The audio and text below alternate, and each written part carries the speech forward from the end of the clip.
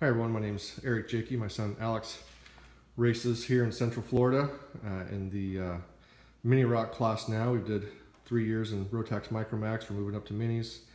We'll be going to junior here pretty soon, but over the course of those 3 years, I've had to learn a lot about how to get these chassis to run. Not just the chassis, but the engines.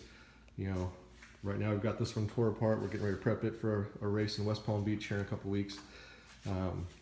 We're switching to the IAME Mini Swift here this fall at Ocala Grand Prix. And basically what we wanted to do is we wanted to have a series of videos to help other dads who may be joining the sport like we did, that had no clue what they were getting themselves into. Over those 3 years, we've picked up a lot of knowledge about how to clean these things, change things, fix things that there really is no manual for. We've had to kind of figure it out through getting help from other people.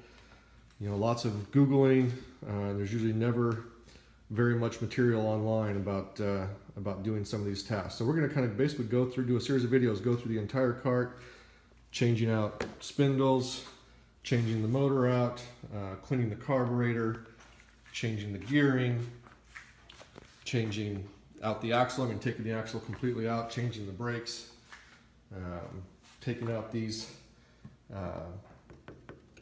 I don't know what the hell they're called, to be honest. Taking these out and replacing those bearings. All kinds of things we're going to do some videos on. So we hope that you learn a lot. Hopefully it will help make your experience in karting a little more easy, a little more fun. It's never fun when you don't know what you're doing and you're racing against a really competitive class of people that have teams and tuners and mechanics and all kinds of crazy things. But sometimes you as a dad, that's all you've got. So we think this will be helpful for others, and we hope you enjoy. Thanks very much.